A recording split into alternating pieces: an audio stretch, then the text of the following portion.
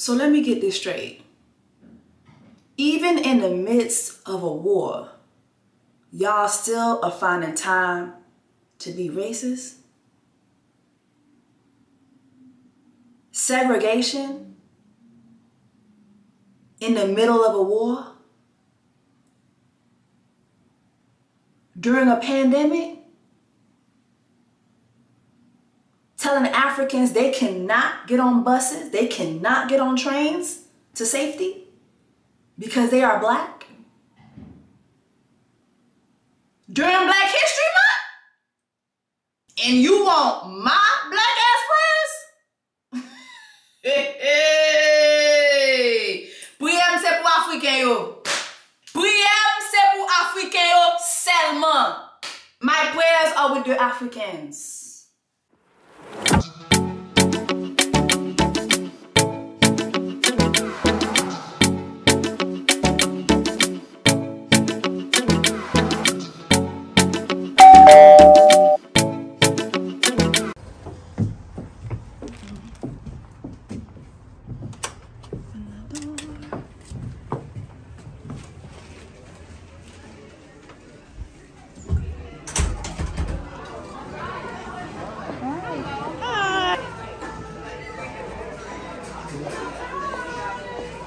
Happy birthday. Happy birthday. Happy birthday to you. Happy birthday to you.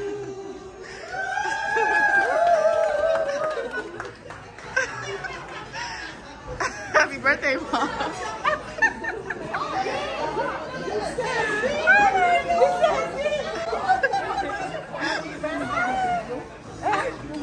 She wants some water. Jessica. Yeah, let her sit. Where the baby's at? Oh my God, girl. Oh my God. You couldn't make it your weekend? Jessica. Girl, I want to see the kids.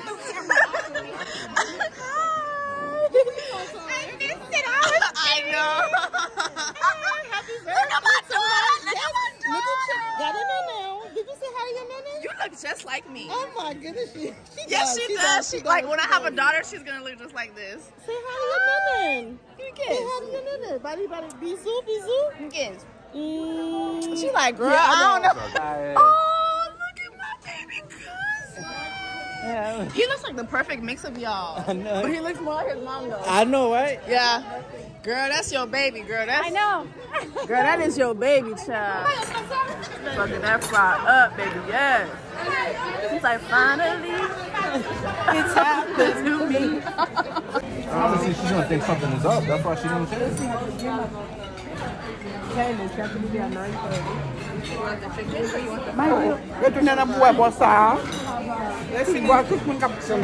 Jessie, let's finish for me, okay? Okay.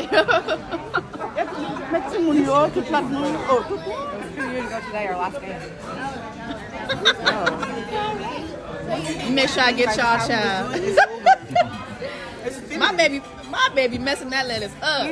She eating that lettuce up, boo. Yeah, you better share that lettuce. Happy birthday to you. Happy birthday to Dodo. Happy birthday to you. Wait, we're still waiting on the cake. Hold on, the cake. Happy birthday to you. Happy birthday to you. Happy birthday, dear mama. Happy birthday to you. Woo!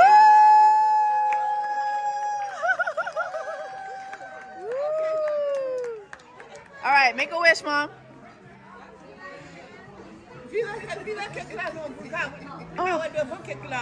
Wait, turn. Just. Oh my God. Jesus Christ. Oh, Mom, it's okay, Mom. It's okay. It's okay, Mom.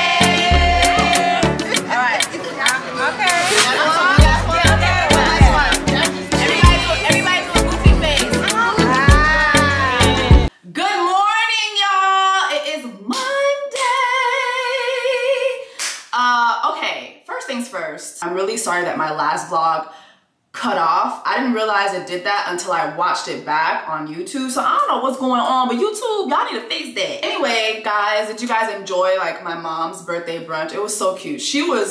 I honestly thought my mom was going to pass out. Like she didn't speak for a good like 5 minutes. I was like, okay, mom, happy birthday, girl. You all right? You okay?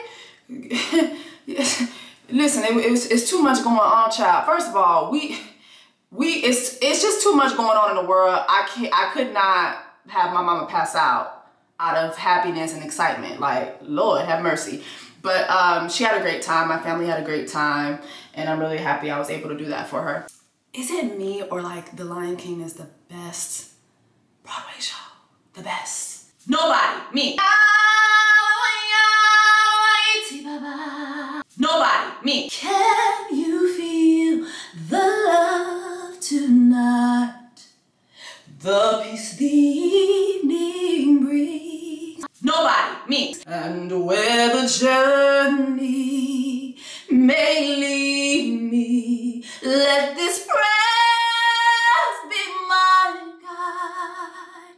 I cannot stay my family, but I'll remember my pride. Nobody. Me. Oh, I just can't wait to be king. Bitch, I can sing the Lion King songs all motherfucking day.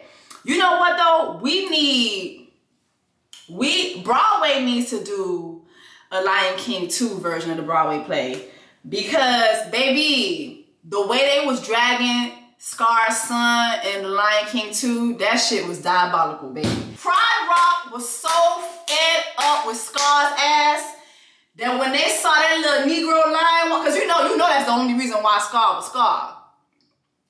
Did y'all peep that? Did y'all peep the racism in the Lion King? Cause baby, it's not no coincidence that the villain was dark-skinned. But we know are we gonna address that shit or nah? During Black History Month? Baby, the way they was dragging Scar's son, he's not one of us. Baby, they was dragging Scar's son for filth. Them hyenas did not have to drag his ass like that. Deception, disgrace, baby. And then the harmonies came through, bitch, I can't. We need a Broadway version of that, okay? But I'm so glad my mama enjoyed Broadway. I'm glad she enjoyed the brunch. It's Monday, it's the last day of Black History Month. Now we in a war during Black History Month. Whew, it's a lot of shit going on, baby. Child, it is 11 a.m. I have to get ready because I have to do this Amber Ruffin show. After that, shoot, I still have to go get breakfast. I have to make breakfast for myself. I went to the gym earlier. I went to Orange Theory. I burned 540 calories and I burned 137 calories on the way there, and at least another 100 on the way back because I walked there.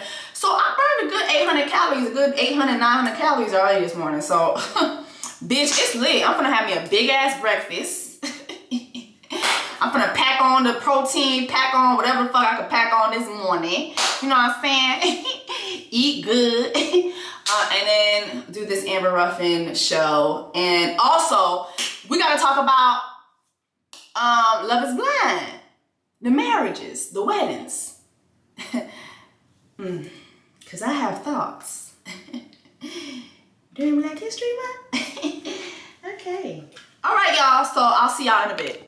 Hey, y'all. All right, so I'm just touching up my makeup real quick. Just got done with rehearsals for the Amber Ruffin show, and I really love the fact that I'm getting to do this at the crib. Gonna do my own hair, my own makeup, because I hate people touching me. Like, I really do. Unless, like, I know it's somebody who really knows what the hell they're doing, and I've seen their work and I really love their work. Like, I hate them touching. Like, I hate. That's something that is like I have to struggle. I struggle with that a lot in this business, because it's a lot of people who, you know, that's their job. Their job is to like touch you, but they don't be knowing what they're doing, and they be having you looking crazy. And I'm just one of those people that I refuse to look crazy. But again, hi Amber, thank you for joining us. Ramel, he's doing his last touch-ups, but we can just start with the break. We're gonna have you run through everything, so you'll do the intro and the open and everything and all the transitions. Okay. Now more than ever, we're seeing black faces. My bad. I can start with that. Now more than ever, we're seeing black faces in places we've never seen before. From corner store off, not corner store. Okay, I'm so sorry, my bad. I just did this fine and I'm having problems. Okay. Just go ahead and go into it.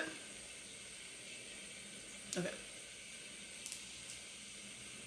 Now more than ever, we're seeing black faces in places we've never seen before. From corner offices at Fortune 500 companies to leading roles on screen, all the way to award ceremonies at the Olympics, black women are quite literally going for gold at every turn when it comes to their professions and careers. On this special episode of Listen to Black Women, we're discussing how we as black women navigate the many twists and turns encountered on our journey to professional success. Joining us for today's discussion is special guest comedian and late night TV host, Amber Ruffin. I'm Jessie Woo. Hey, Amber! I'm Jessie Woo, and these are my lovely co-hosts, Taryn Finley and Christmas. Amber, what challenges came with carving out your own lane as a black woman in late night TV? Well, that's a great question. I don't want to ignore all of your questions, but there weren't really any challenges. Like, really? The show premiered in the pandemic, so I had hung no hopes on it. So it wasn't like, oh, this has to work, or else. I was like, we're gonna get 2 shows max, and I'm thrilled to have it. But I will say, like, I did have to wrestle with other people's ideas of what the show should be. All right, y'all. I am done filming Listen to Black Women. Alexa, what time is it? Alexa, what time is it?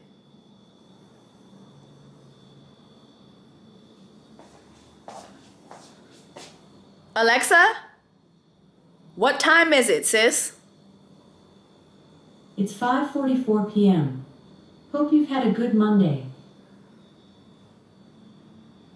Alexa, are you okay? I'm doing okay. Thanks for asking. Okay. Alexa, what should I eat for dinner? Here are some dinner ideas. You can filter by saying things like vegetarian recipes. Or Bitch, I ain't trying to cook. Alexa, what can I order for delivery for dinner? I found a few nearby restaurants. You're not giving me no good options. Okay. Let me look on Uber Eats and see what I can order for myself. I'm starving.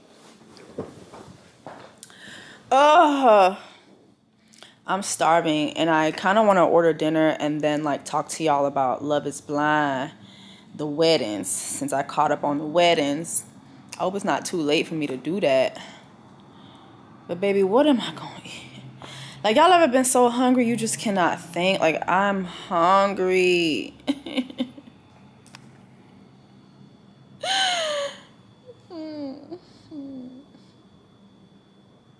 I hate it here.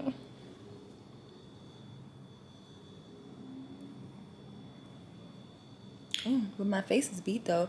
You know what? This is all drugstore makeup. I just did a drugstore makeup video before I did the Amber Ruffin show with Listen to Black Women from Madame Noir, and I'm actually gonna edit that and make that a reel. You know what I'm saying? I'm gonna step up my reels.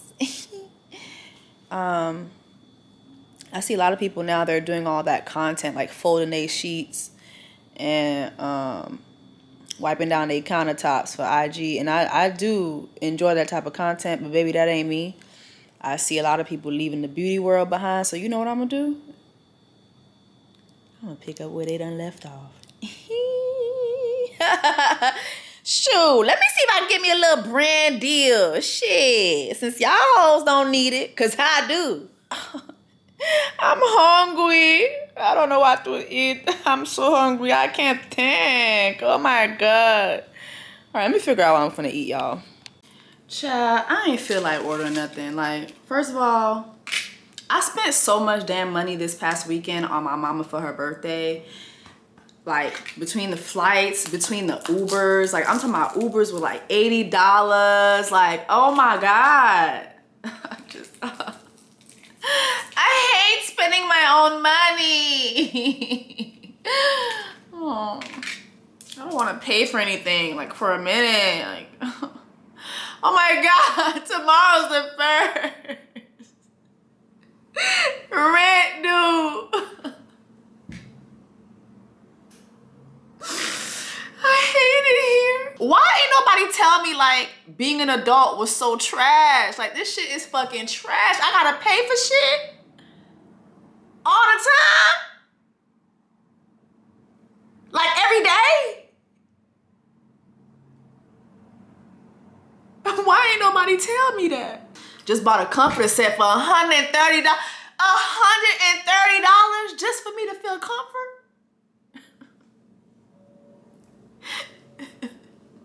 Put me back in my mama womb, please, God. I can't.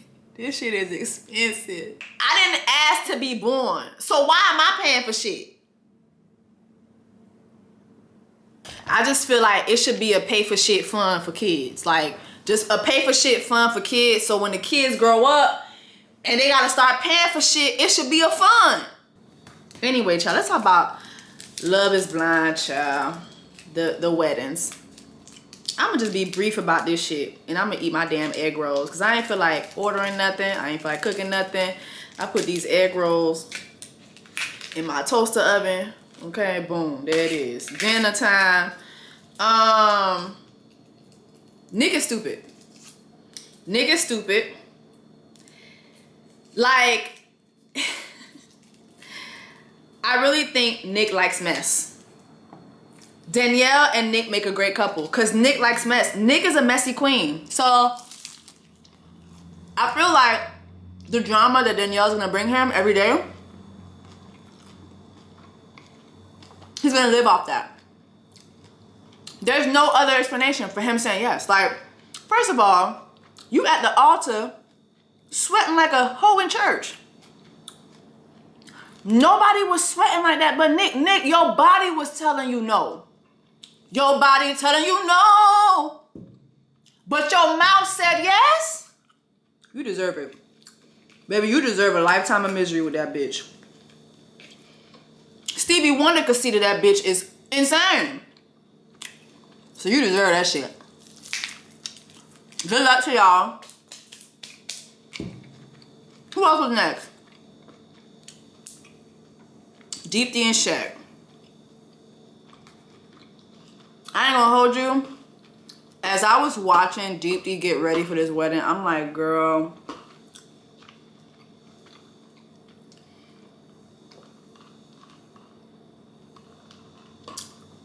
And it's sad because her gown was beautiful. you know, the Indian culture. They made sure they brought that like on both sides. It was beautiful to watch, but I knew it wasn't going nowhere. And you know, Deepti, I feel like she tried her best to be what he needed to be, but she knew he was full of shit. She knew.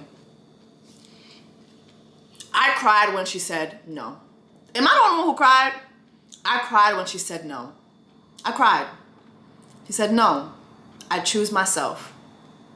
No, I deserve someone who's gonna love me for who I am. I deserve, like, that takes a lot of courage to do that, especially being 30 and being Indian. Like, in their culture, that's a big deal. Like, 30 is like, your life is over. Like, I feel like the Indian culture honestly reminds me a lot of Haitian culture. It's like, you're 30, you're not married. Watching her mom go and tell her, I'm proud of you. I'm proud of you. You chose yourself. I stand behind you. The funny part was Shaq acting like he wasn't hurt. Bitch, you knew you wanted to be the one to say no. You ratatouille looking ass bitch. Bitch, you knew you wanted to be the one to tell Deepti no.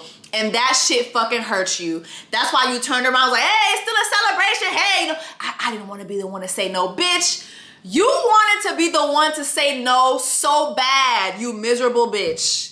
You soft ass hoe. You weak ass fuck ass nigga. Like, you are whack. And I hope that every blonde under the sun pays you dust for eternity.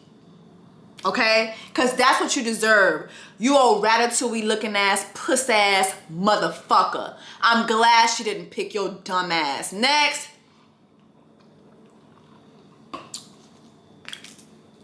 Child, you got Marisol and Sal.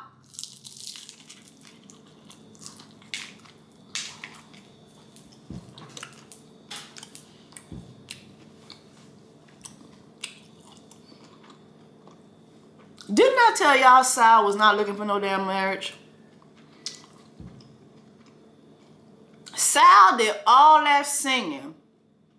Sal did all that singing and slow flower bringing to tell Maria no at the altar. Sal didn't even at the altar. That's how I knew that nigga was like, listen, I done sang, I done secured my spot in that canto too. Yeah, so yeah, we not getting married.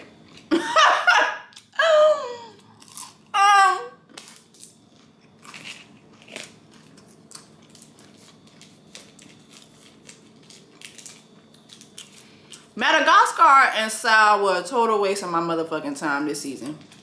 Okay? Total waste of my motherfucking time. I really have nothing to say about them. First of all, Medea ain't even invite none of her family members. None of her family members came to the wedding. None of her family members came to the wedding. Like, child, wait, I think her sister came, but that was it. Her mama wasn't there. Like, nobody was there. Like, girl, anyway, who next?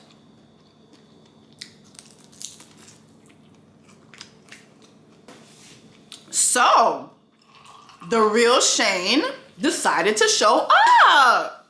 Well, not exactly. The night before, he gets into an argument with Natalie, and he tells her, I fucking hate you. Says expletives towards her. Tells her that she's a fucking mistake. He hates her. He doesn't want to marry her. And for me, watching her say, oh, up until last night, I knew I was going to get married to this man. For what? Natalie, like, anyway, I'm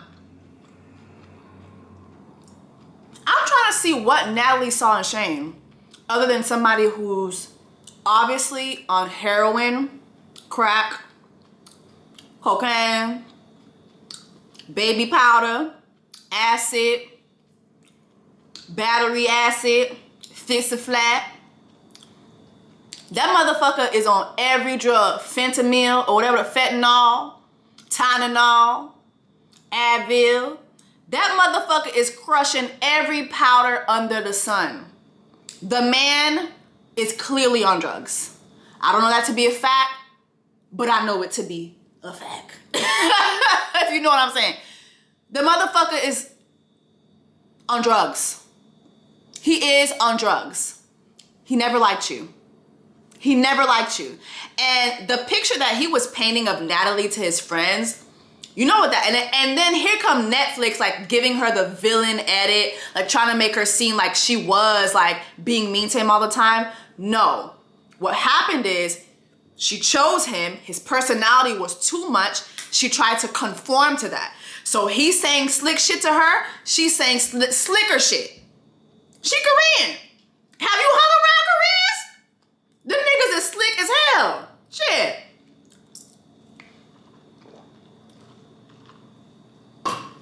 Asian people, period. People be saying black people got attitudes, baby. Asian people got us beat, honey. They got us beat, baby, okay? And you were trying to conform. You were trying to turn yourself into something that you are not. That man belonged with Shayna's old fake Christian ass. Okay? Hopefully he finds Shayna.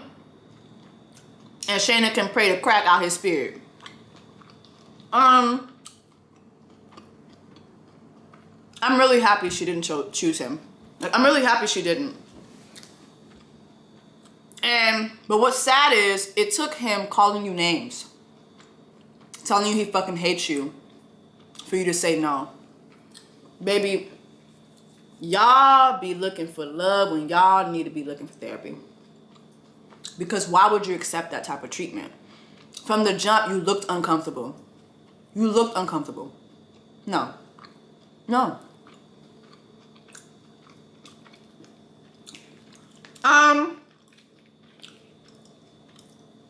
Ayana and Jared.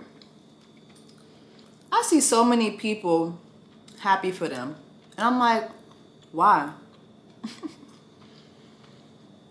Everything Ayana addressed was never addressed by Jared. No changes were made, at least from what productions showed us. Okay, it's cute. When she was getting dressed, she's like, oh my God, thugs don't cry. It's cute. When he was getting dressed, oh my God, I'm a thug, but I can't cry. That's cute. But is cute gonna cut it? The answer is no. And I'm sorry. She deserves more than a man who's gonna twerk and dick her down on his floor-ridden bed while he stays out until 8 o'clock in the morning. That girl deserves more.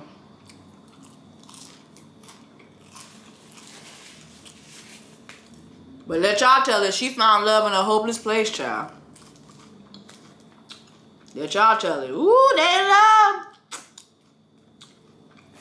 In my opinion,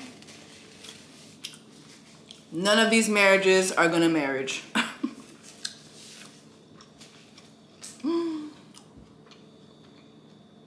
Maria and Jared belong together. Shane and Shayna belong together. Danielle and a therapist belong together. Sal and his ukulele belong together. Nick and that one little friend that gave him that look when he was unsure of getting married to Danielle belong together. Love is Blind, y'all played in my face. Y'all played in my face. Don't come back with this bullshit. I'm gonna let you know right now. If you're gonna come back, come back. If you're gonna come back, come back. Don't come back with this bullshit. This season was not seasoning. This Love is Blind season was not seasoning. There was a lot of seasoning missing. There was no garlic, no pepper, no Goya, no épices. Okay? Y'all played in my motherfucking face.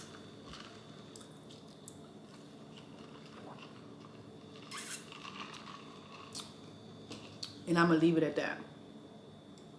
All right, y'all, it's the last day of Black History Month.